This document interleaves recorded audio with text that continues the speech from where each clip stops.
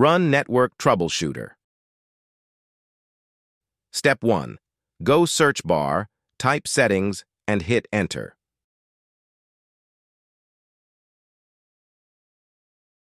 Step 2. In settings, go to Network and Internet, Status, Network Troubleshooter.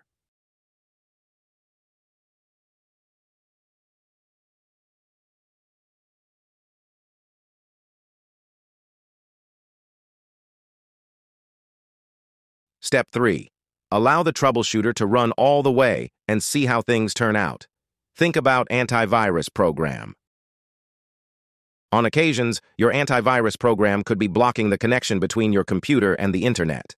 To test out that theory, feel free to turn off the program and witness the result. If your PC reestablishes connection afterward, you could conclude that your antivirus program is at fault.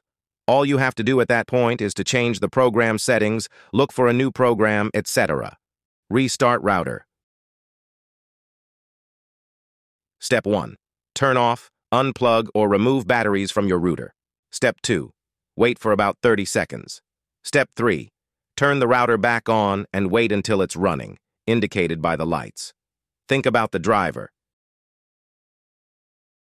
Step 1. Go search bar, type Device Manager, and hit enter.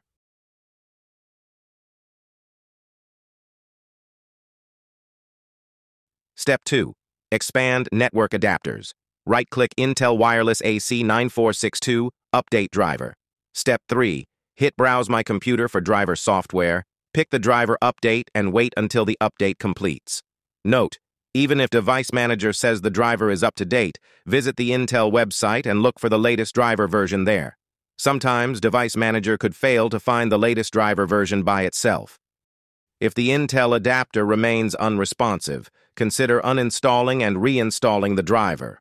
Step 1. Go search bar, type Device Manager, and hit enter.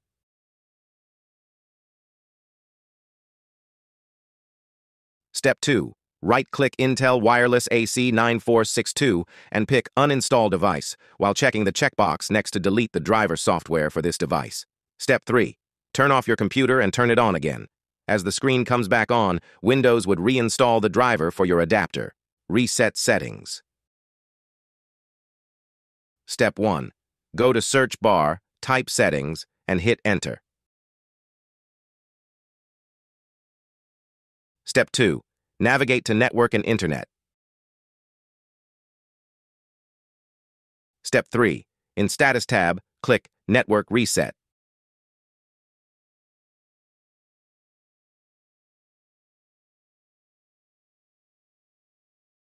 Step 4.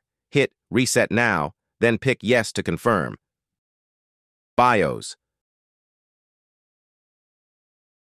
Step 1. Reboot your computer. Step 2. On the initial boot screen, quickly press F2 to enter BIOS. Step 3. Reboot your computer one more time.